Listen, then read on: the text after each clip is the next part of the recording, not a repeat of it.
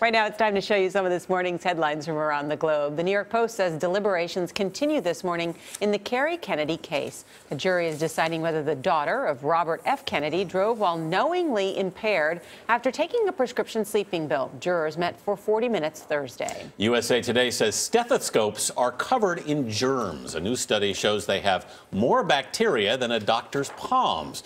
Researchers say stethoscope cleaning should be standard practice. Britain's Telegraph says babies born by C-section are more likely to be overweight or obese as an adult. A study by a London college finds the risk is 26% higher. Researchers believe newborns miss out on an important bacteria by not going through the birth canal.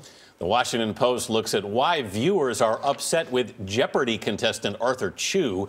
He's racked up $238,000 in prize money, but his playing style goes against tradition. Chu is known for skipping around the Jeopardy board to solve all the big money daily doubles before his rivals find them. And the Anchorage Daily News says the Iditarod sled dog race kicks off this weekend in Alaska. After a warm winter, a recent drop in temperatures means the contest will follow its traditional course. That stretches 1,000 miles, spanning 2 mountain ranges. The race starts tomorrow with mushers taking their ceremonial jaunt through downtown Anchorage. Did I say that right? Mushers. Mushers. Yeah, mushers. Mushers. Okay.